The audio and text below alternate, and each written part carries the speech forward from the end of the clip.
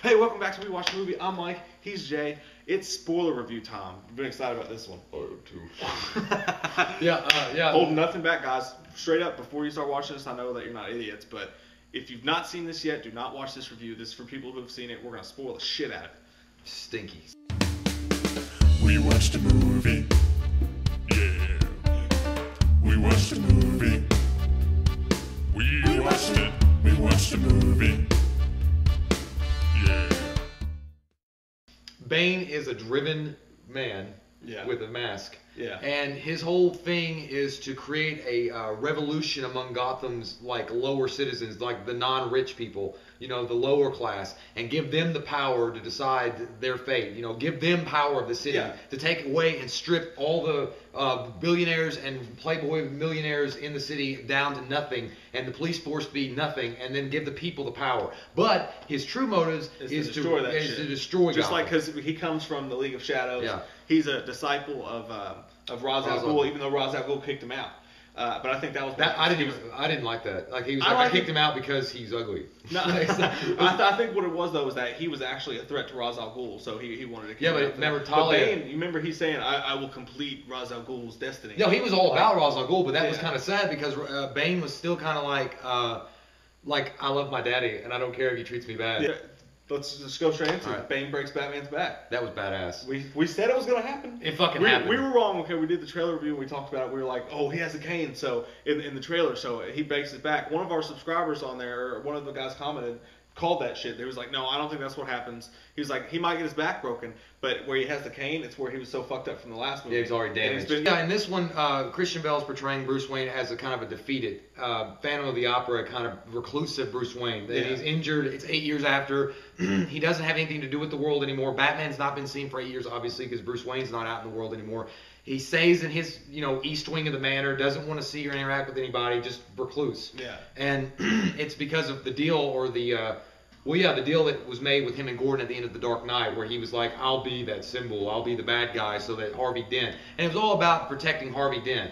Yeah. And the image that Harvey Dent had, and not destroying that. Plus, because of the Dent Initiative, is what they called it or something. All the bad guys that were locked up, if they destroyed his reputation, then they would all be let free. Did you feel like there kind of wasn't enough? There just wasn't quite enough of an internal struggle for Batman deciding whether or not to come back. It's like he was talking about it, and then the next thing you know, it was going to happen. And the idea that they had with the leg brace, where he kicks the wall, and remember that was cool. I like what they did with that. Because it makes it realistic that Batman can come back and do all these things. But the fight between Bane and Batman is fucking badass. Yeah, the first scene's way better than the second scene when they're on the steps. I thought, you saw that in the trailer, like when Batman's standing on the courthouse steps and then Bane's walking up to him. Yeah. I thought that was going to be the fucking epic battle. But actually, I thought in the first scene when they first fight, down in the pit or whatever it is, the sewer, that was fucking awesome. Yeah, and I thought that was in the Batcave. You're right about that too. It was not in the Batcave. It was underneath of his storeroom. Yeah, and that part was just fucking awesome because you were sitting there and you're watching it and you're like, I can't believe this fight's happening right now. And you're thinking, you've never seen Batman like this. Even with the Joker and stuff like that, it's more mind games. Like, the Joker's never actually a physical threat to Batman. Yeah. But when he fights Bane and Bane's just beating the shit out of him, you're like, my God! And the thing about Bane is that he was so sure of himself no matter what happened to him. I mean, he let Batman beat the shit out of his face. And he's like, oh, you fight like a younger man. Yeah. And it's just like, I'm like, damn. And it's scary because no matter what Batman did, no matter how many fucking jujitsu moves that he threw at him and how many batarangs he threw at his face, it wouldn't make it. There was a scene when he threw a fucking sparkle shit at him. He was like, he just stood there. Yeah, he was like, your tricks don't work. I was like, damn. And Batman's, and they captured that on his face. He's like, I can't do anything to win. I thought Tom Hardy did such a spectacular job. Yeah. Spider-Man. I mean, he's just close. And the whole movie, Bruce Wayne and Batman, they're the same, but I keep on talking like they're different characters. Batman, Bruce Wayne, has had a death wish. He doesn't care if he lives or dies anymore. He just doesn't care. He wants to sacrifice his whole life for Gotham, for anything. Yeah. And Alfred wants to protect him, I guess, by telling him that Rachel never chose you, so stop hanging on to her ghost. You don't have to die. Move on. Get on with your life. And then Bruce Wayne's kind of like, goodbye, Alfred. And that just pissed me off. It was an emotional scene, don't get me wrong. And I agree with that. It was a hard, emotional scene. What I have an issue with is that, first, that Bruce Wayne fires Alfred like that. I mean, this is the only caretaker that he's had since his parents died, that's always taken care of him, that's always been there for him, that's the only guy that he could truly sit there and be himself with and reveal everything to. And 2, that Alfred, when he's fired, he just leaves. I mean, he's gone. Like, that's it. He never one time makes an appearance except for the end of the movie. Yeah. And I had an issue with that. Because to me, Alfred would never abandon Batman. Like, he may move down to a fucking hotel, but he'd always keep checks on it. Yeah, and I asked this earlier, but I think that the reason that didn't bother me so much is because I see what you're saying, but that was like the crossroads in the relationship. Like, they couldn't do anything. Like, Alfred was just trying to do the best for Batman. But I see what you're saying. Like, Alfred would just never leave Batman. But I think the problem is that in The Dark Knight, they didn't do a good enough job of showing what Rachel actually means to Batman. Yeah, that's true. To show like what he's actually going through and why he's so torn up about this. But well, the way they were trying to work it is that Rachel was everything that he always needed in his life to be better than what he had become. Like, just this dark symbol. Yeah. He wanted to have a light, at the end of the tunnel, and she was taken from him. But they had so much they had to wrap up, and it was a little bit long. They shoved it all into this thing, but it was so deep, and there were so many things to sink your teeth into that it made it okay. But it's just it's a tough movie to watch sometimes because this great thing's ending. And I can't believe this is ending, and you want everything that you've ever wanted. You want it to happen because this is the last chance you're gonna get. I think you had it right though earlier. I think everybody that went to see the movie had an idea in their mind of what way they wanted the movie to go, and it wasn't like that. The movie was flipped on its fucking head. And Christopher Nolan took a gamble, he risked it, and he's like, I'm going to do something totally different, and I'm going to go my own way. Yeah. And if people are on board, great. If you're not, whatever. Yeah. But he had to. I mean, that's what he did with the first movie. His movies, from Batman Begins to The Dark Knight Rises, was kind of like the Star Wars trilogy. It was an act.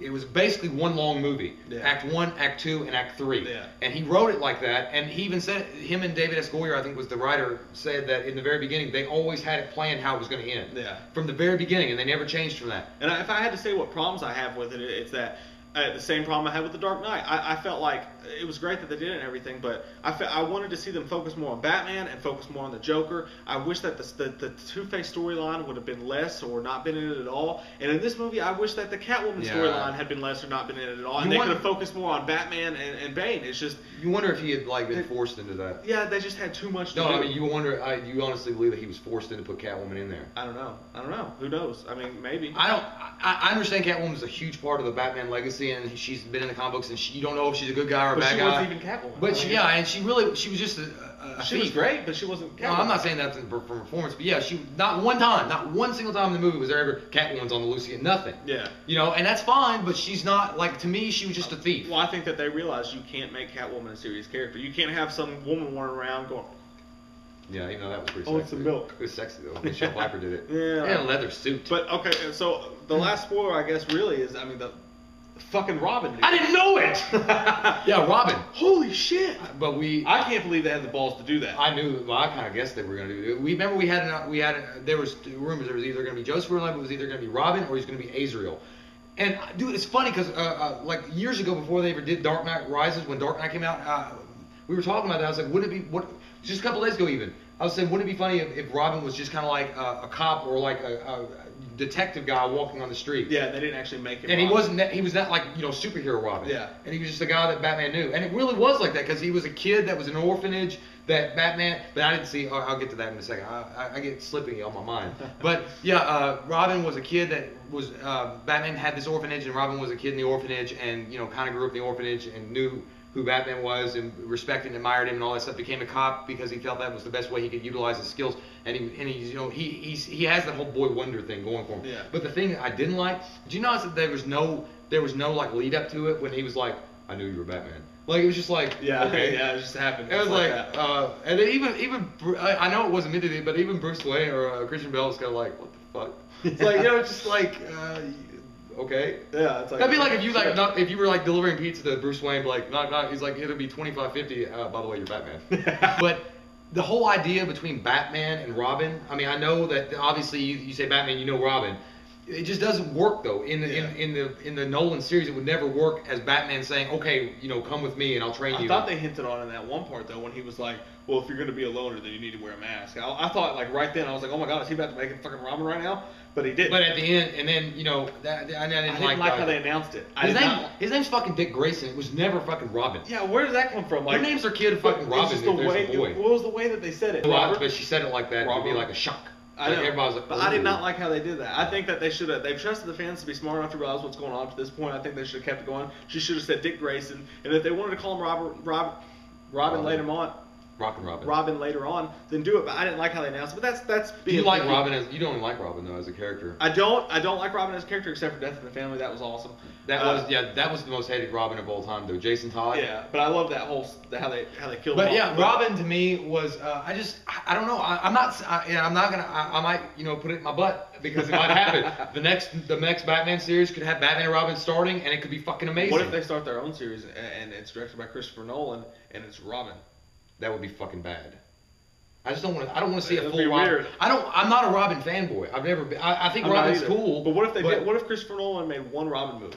There actually was a comic series called Robin. No, I know. But what if he did it? Would you like it? Because he likes Joseph Gordon-Levitt a lot. I mean, I'd be cool with it. No, I think but he was setting Joseph Gordon-Levitt to be Batman. Hey, so he's Robin. He's Batman, but he's Robin. Like it's weird. Like what? He's gonna have one half Batman, the other Robin. Yeah, but then he just kind of he splunks into the Batcave and he's like, okay, I guess no, it's like at the end, it's mine to take over now. You don't even know what I didn't even like the whole part where it was so hokey, dude. When he like goes into the same pathway that Bruce Wayne went into, and then the bats are going after him. He's like, and he stands up. I just don't like that part. I was like, it was hokey. One more spoiler cover real quick. The end. Batman faked his death. He didn't. I don't know if he faked his death, but he's still alive. No, he faked it. That was gutsy, and I absolutely freaking loved that, man. I love that they kept him alive. Die Hard. It reminds me of that the comic book when they did that when Superman could hear his heart beating in the casket. I absolutely loved it. They didn't cop out like you said. You thought that Alfred was just going to turn around and the movie was going to end, and you don't know if he was there or not. That's actually what I thought was going to happen. But they didn't cop out on it, dude. Bruce Wayne was there, and I fucking loved that. What would you have done though if they had just ended the film with Alfred smiling and then the I'd have been all right with it, but I wouldn't have been this happy about it. I love the end. I'm happy with what they did with Robin. I love that, and the last 10 minutes of the movie were the best for me, and I enjoyed it a lot. The last, I think it was gutsy, man, and he just went balls out. I think the last 45 minutes was my favorite part of the movie. Yeah, it was awesome. That was my favorite part. I'm gonna throw a batarang in your face. Jay gives it an 8. I give it a 9, guys. This WeWatch movie. Tell us what you think about the spoilers below. Do it on this one if you don't care, because we don't want to ruin the movie for the people who haven't seen it yet. But all the spoilers, let's talk about them below. I want to know what you guys think. Really quick, guys. This is a plea. Please be like nice. Like don't be like angry. Oh yeah. Sorry if we. I swear to God, I want to add this little addendum to it. But seriously, people that have been giving these other reviewers death threats, holy fuck, guys, come on. Like I enjoy Batman too, and I enjoy the Avengers, but if it fucking's not a perfect, or like if somebody's not gonna agree with me, I'm not gonna be like, I'm gonna fucking slice your face up with a broken piece of glass. We both love all 3 Nolan films. So yeah, that's the end of it. Put that out there. So we love you. See you guys. Bye.